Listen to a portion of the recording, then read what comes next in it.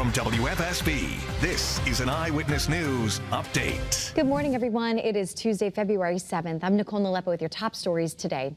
After two racially charged incidents within the walls of Ram High School in Hebron, the district is taking action and accountability.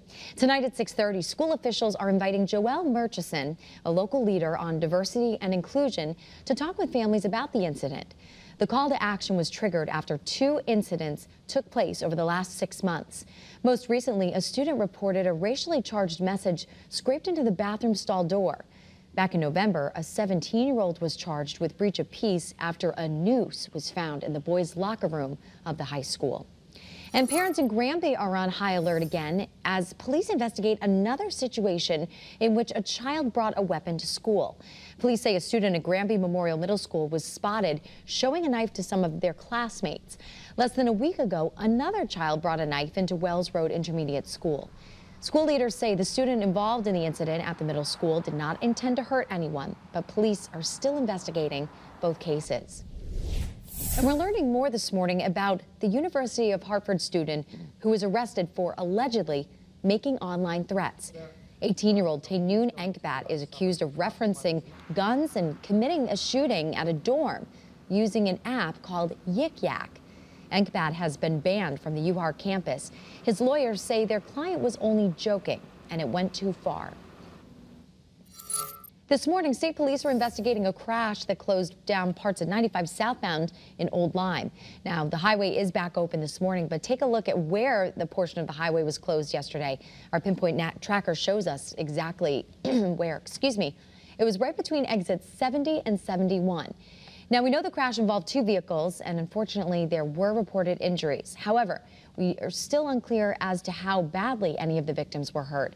So we'll continue to get you some more information, including more information as soon as it's made available on the crash investigation. And of course, you can get that information on air and online.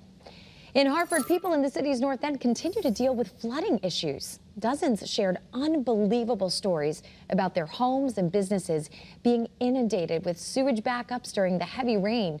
And this was all made public in a meeting last night. Now, in response, the city says it's working on a solution, but it's going to take some time and some money to separate the century-old sewer system from the storm system. Residents are calling on local leaders and the Environmental Protection Agency to get this problem solved. Scott? All right, thanks, Nicole. We are taking a look at a beautiful, beautiful sunrise this morning. 7:03 is now the time. Let's check out our Doppler. It is scanning the state dry. Got a really lovely start, so we want you to enjoy it. We do want to bring to your attention, though, there is a winter weather advisory that goes into effect tonight through about midnight, from 7 to midnight tonight for Massachusetts.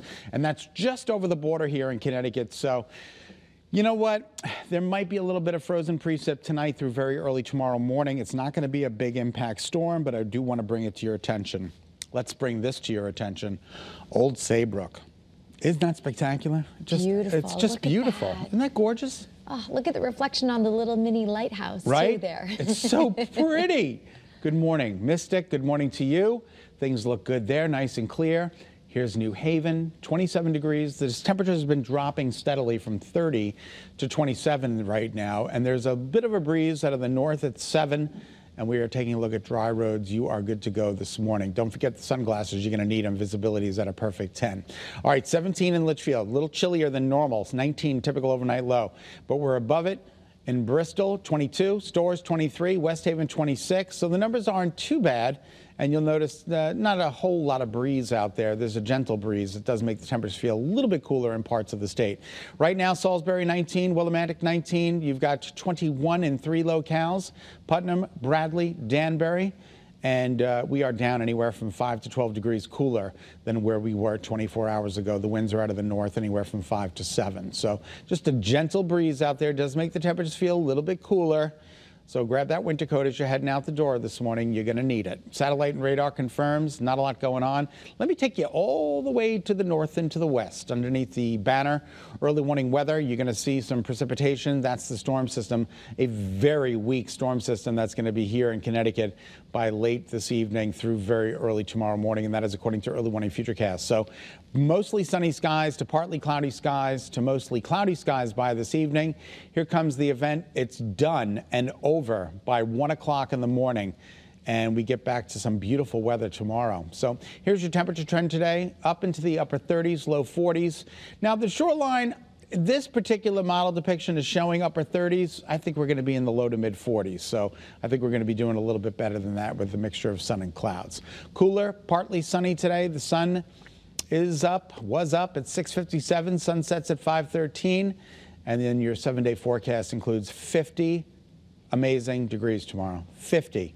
Thursday, rain after 4 p.m. through about midnight. Friday, a beautiful day with 56 degrees.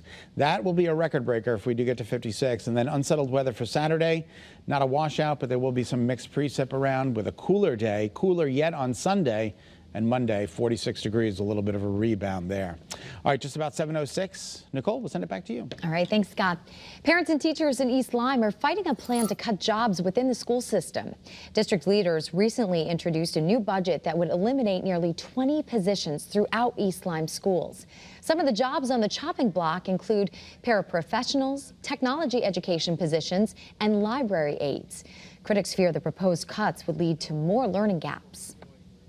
Who are we really hurting? We're hurting the students. Haven't they lost enough? We need to move onward and upward past the COVID years. Sadly, these cuts are going to make East Lyme move backwards. The superintendent has said they tried to focus on jobs that would have the least impact on learning. A budget hearing for the Board of Ed is set for February 27th. And New Haven Mayor Justin Elicker is making plans to improve the city in the coming years. Yesterday, he discussed ways to tackle boosting safety and education. This is the first time Elicker has talked about some of these issues publicly since the pandemic. As a parent and as an individual who works in the community and with youth, one of the major issues is violence. This year, we've already lost 5 members of our community to gun violence. And their tragic, senseless death have deepened our resolve and commitment to a holistic and multi-pronged approach to reducing gun violence. We've got a lot more work to do, but the way that we can do this is a recipe that we've used for years. It's being a city that welcomes everyone, that supports everyone, that ultimately works together. Even with a recent string of violent crimes, Mayor Elicker says the city is making steady and significant progress. And now, changes on the state level. This morning, we're learning more about the governor's plans for what could be the largest tax cut the state has seen in over 25 years. It would benefit middle-class families earning less than $100,000.